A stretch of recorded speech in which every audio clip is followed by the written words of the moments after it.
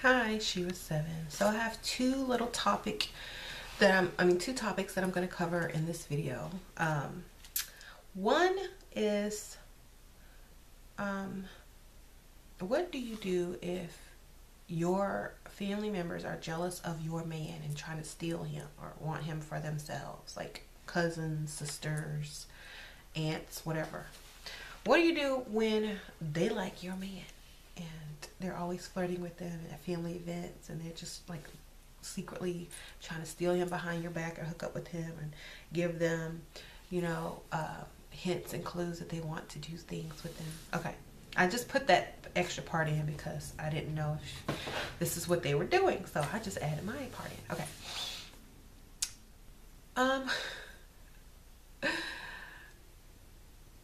Well, if you're married, first of all, if you're married, it's different.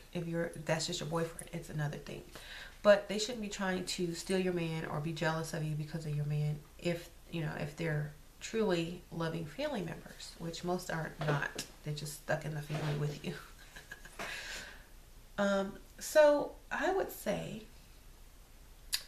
if that happened to me, I would make a big announcement, and make people embarrassed of themselves for throwing themselves out there like that. Because sometimes you just gotta act a fool. Okay, so let's say you walk into your family event and all the cousins and ladies are looking at your man and saying, "Oh, he's so cute. I want to hook up with him," and da da da da. Just make a big formal announcement and tell your man about it before you get there, and tell him why you're doing this, and make sure you discuss this prior, because you have issues with these people. So you've already discussed it with your man, so he's already cool with it, right? Say, okay, make an announcement. Say, okay, ladies, I know y'all are all lusting after my man. I know he's good looking, but y'all need to find y'all own. Make them feel stupid and embarrassed, because if they're spotted talking to him or flirting with him, they're gonna look desperate. Okay, so just make a funny announcement, and do a toast and start it off cute first. Hi, I'd just like to say I'm so happy to be here today with all of my family members, and if those of you don't know who this is such and such, my man, my boyfriend, my husband, and he's the love of my life. And I know all you single ladies out there, and ladies who have a wandering eye, will be trying to talk to my man this evening. I just want you to know I don't mind. If I wasn't attached to him, I would be doing the same thing as well. So enjoy your conversations, get to know each other, but y'all, just want to let y'all know he's coming home with me, okay? Make a silly, stupid announcement, and people are gonna be like, this girl is crazy. But now I can't even go up to him and pretend, because they're gonna know what I'm doing. And now that the man is aware that all the women are gonna want him, they're gonna think your man's trying to exploit them because he thinks he's all that. So they're gonna stay far away from him, y'all. They're gonna be like, he must think he's all that for me to be flirting with him. I'm not even gonna give him my time of day. They're not gonna give you the satisfaction of flirting with your man after that point. They're not gonna give you the satisfaction of being seen next to your man trying to talk him up, because you've already made that announcement that that's what they're trying to do. And now if they even try to do it, they're going to look silly, and your man's going to think, oh, they really want me, and maybe they'll go fix me an extra plate, or maybe they'll go get me another glass of wine. Maybe they'll basically be my servant. So they're going to be appalled and disgusted. They're not even going to go near your man. They're just going to smile at him from across the room and talk to somebody else. So you have to get it up and out of the way make it public, make it known that you know what's going on. You got to embarrass people for making themselves look stupid. Okay, that's, I mean, you have sometimes, if you're the shy type, you're the shy type that just won't do that. You need to get someone else to do it in your family for you. Like, you know, there's always that gay cousin that wants to speak out loud. There's somebody that will do it for you if you can't do it for yourself. Or, you can look insecure and stay by your man the entire time and hold on to his arm and make sure no one tries to steal him. But that's just going to even make it more tempting to take him away from you. So I suggest the little announcement toast, or get one of your cousins or uncles to do it for you. And that's just the best way I can think to handle it, because sometimes you just have to be blunt to get your point across. Okay, the second topic I'm going to cover. There was a comment that someone made. I don't know if she wants me to say her name, but I'm just going to say the last part of her name is Star, and you know you are. Okay, she commented on one of my videos. So many men these days have never seen how a real man interacts with and treats a woman.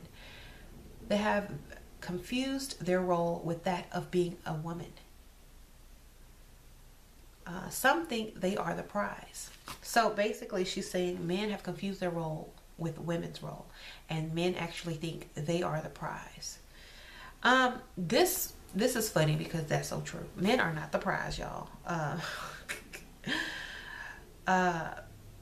And the reason that they think this is because they feel like there's more women on the earth than there are men, so they think they're in demand, which really is not true, because lots of women are lesbians, okay?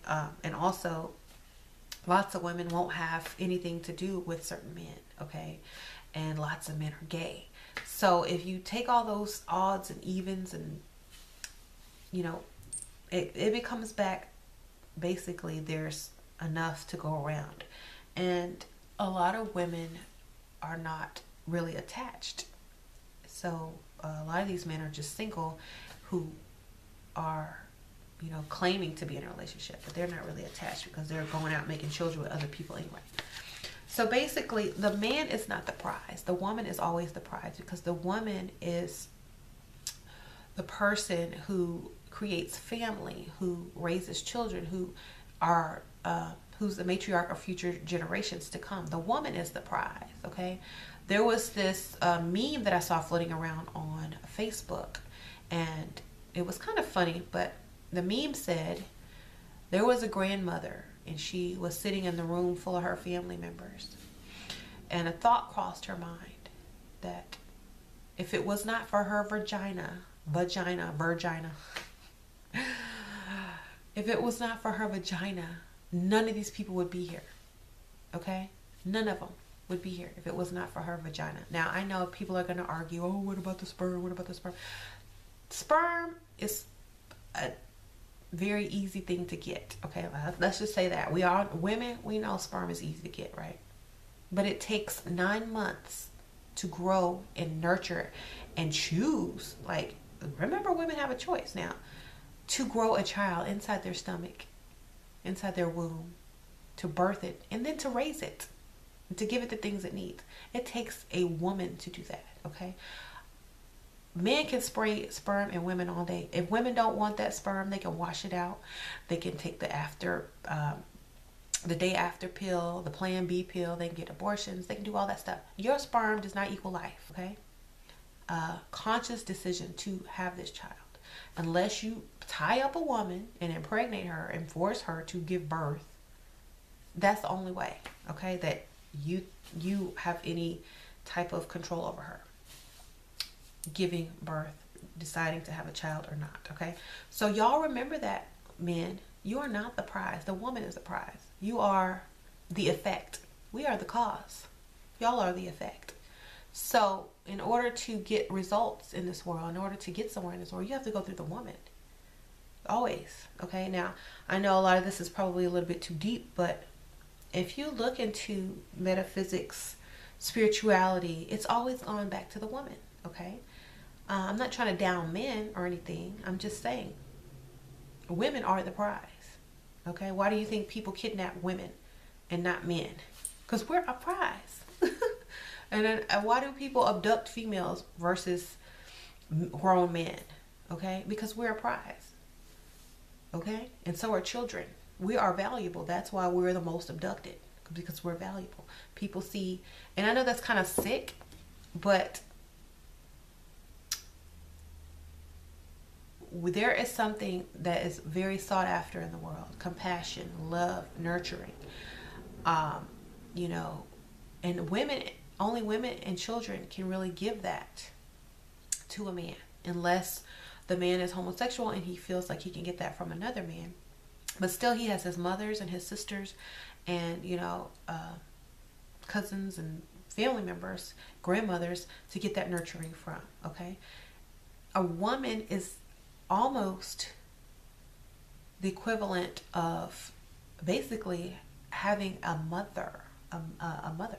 So, if you felt like, guys, if you feel like you could have been raised without a mom, then of course I don't see a problem with thinking you're the prize. But women are always the prize. They're always going to be the prize. Why do you think there's so many men who want to be women? Because we're a prize. And I'm not trying to be sexist or anything. Even if you read the Bible, it's in the Bible. Women are precious like gems and da da da da da. Yes, we are, because we hold the key to life. We are almost a spiritual, magical creature, because we can bring life onto the planet. So y'all have to realize that y'all can't be looking at it as, oh, who's going to pay for this meal and who's going to pay for that meal, and I look good and I have nice features because I'm a man and I look good in skinny jeans. No. Your mom gave you all that. Your mom gave you all those looks. Your dad contributed some DNA as well, but your mom raised you and fed you and nurtured you so you wouldn't be malnutritioned. She took vitamin D so you wouldn't be born with a cleft palate. She took prenatal vitamins for you. She drank water for you she went through pain of labor so you could be here. She sacrificed money for you, because when you get pregnant, you lose money. You don't get paid. Okay? You lose time at work. If you work, you got to pay hospital bills. You got to do all that. So you were sacrificed for by a woman, men. So no, you are not the prize. You are the result of a prize. Okay? Keep that in your heads, because y'all are getting a little bit too ahead of yourselves. Okay? Y'all remember, there's so many people who are donating sperm in sperm banks. Women don't need to attach themselves to someone. If they just want the love and companionship, if they just want the love and companionship of a man, yes. But they don't really need it. You see, there's a difference. Also, men, some of them understand what it is to be a man. A lot of them do. A lot of them don't, because they've never seen it. They grew up in the early 2000s and late 90s, and they don't know what being a real man is. They're used to seeing like music and videos downgrade women, and they've never seen the early 90s where all the music was romantic, the 80s when the music was romantic, when men loved women the right way. They've never seen an example of that. Okay, a lot of people are born out of wedlock. They don't see their fathers loving their mothers, so they don't know how to treat a woman. Okay, and there's plenty of ways to learn how to treat a woman. You ask them what they want. You don't get mad because they ask you to pay for a meal. You don't get mad because they want to be provided and protected for. That's what y'all are supposed to be doing. Okay, y'all just don't know this because no one taught you. Okay, and I know a lot of people are going to say, well, that's gender roles. Well, if you don't want gender roles in your house and in your relationship, don't be mad when your son or your daughter walks up to you and said, I don't want to be any of the gender I was born. I don't want to play a gender role. Don't be mad at them, because you set the tone. You set the tone for your life, and there's nothing against there's nothing bad about wanting to be this gender or that gender, but there's a lot of men out there who don't want to take on their male roles, and then are upset at their sons or daughters for not want to claim a gender either. So you have to take it both ways if That's how you're going to think, okay? You can't be mad. If your daughter or your son comes home one day and says, you know what, I don't want to be, I want to be like mom. She does everything. You know, she cooks, cleans, works, pays half the rent, looks good in a dress, knows how to do makeup, hair, nails. And all you do is go to work, come home, sit on the couch. You don't know how to do nothing. I don't want to be like you. Don't be mad, okay? Don't be mad, because that's what it's going to come to, and you're going to start having a lot of men who are wanting to be women, which is starting now. These men are acting more and more like women. All you need is a dress. Y'all already got the skinny jeans and the tights. All y'all need now is, I mean, y'all got skirts too, y'all. What do you think they're trying to do to y'all? They're turning you into women, okay? Women might as well be lesbians. Women might as well say, hey, I have to pay for my own meal anyway. I might as well go get a girl. The masculine woman will at least pay. You know, someone asked me in the comments, who pays on a date between two lesbians? The masculine one. Okay, I'll see y'all later.